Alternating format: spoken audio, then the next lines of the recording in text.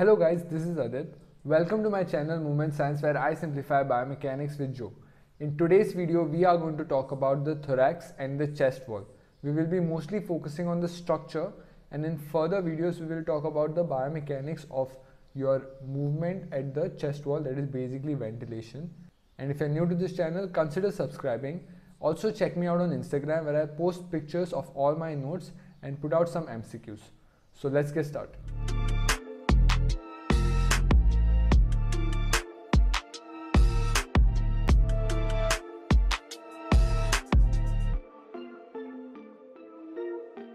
So today we are going to talk about the thorax and the chest wall, and first we will look at the function, the main function of your thorax and chest wall. Then we will move on to the different components of it, and we'll see how each component is related to other, and if one thing goes out of place, the whole chest wall is affected. So first, starting with the function, your thorax, its main function is to protect the heart, lung and the viscera, all the internal organs. Second, the thorax or the chest wall, it also helps in ventilation as the lungs are present right over here, and then it also provides a really good base for muscle attachments to the upper extremity. So if you see the muscle attachments coming from your clavicle, your scapula, your sternum, all these areas, they need to be very stable. So inherently your chest wall or your thorax needs to have a good amount of stability, but along with the stability it also needs a good amount of mobility, because it helps in ventilation, right? So the lungs have to expand and go back to its normal size. So during this process the rib cage also has to move in and out to create that space, right? So that's why the thorax needs mobility as well as stability. Now coming to the components of your thorax or the chest wall, it has three main components, that is the sternum, you can see over here, ribs that go around, and posteriorly you have the vertebrae, thoracic vertebrae. So those are the three main components, and together they form a closed chain, right? So they start over here and form a closed chain, nothing is open over here. So because of that, all the three components are dependent on each other. Coming to the first component, that is sternum. Sternum can be divided into manubrium, body and xiphoid process. This you can see over here is the manubrium, this is the body, and this is the xiphoid process. Manubrium and body, posteriorly or dorsally, they are concave, whereas the xiphoid process, as you can see, it starts over here, it is angled dorsally and downward from your body and the manubrium. So that is your sternum. Now let's move on to the ribs. Ribs, you can divide them into three types. There is true ribs, false ribs and floating ribs. So total of 12, out of which ribs 1 to 7 are true ribs, because they come from the thoracic spine and directly attach to your sternum through this cartilaginous structure over here, right? So first 1 to 7 directly articulate with the sternum through the cartilaginous articulation, and that's why they are called as the true ribs.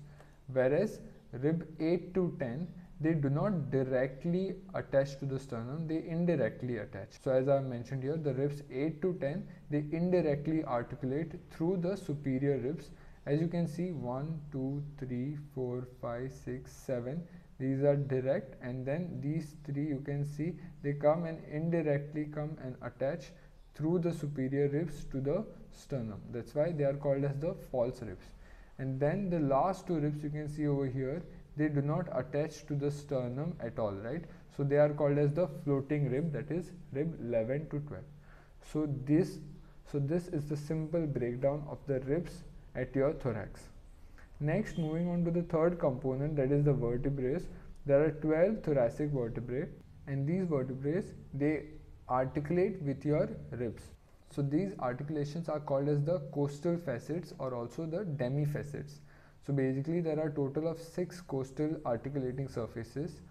4 of them are on the body, as you can see in the picture, and then there are 2 on the transverse process. So basically 2 on each side on the body and 1 on each side on the transverse process. So total 4 plus 2 is 6 costal articulation, and that's how your thoracic vertebra articulates with your rib. We will talk about the detailed articulation in the future videos, but for now this is just the introduction. Now, important thing to remember over here is all these structures are interlinked, right? The sternum is connected to the ribs is connected to the thoracic vertebra, and again the thoracic vertebra is connected to ribs, so forming this all closed chain.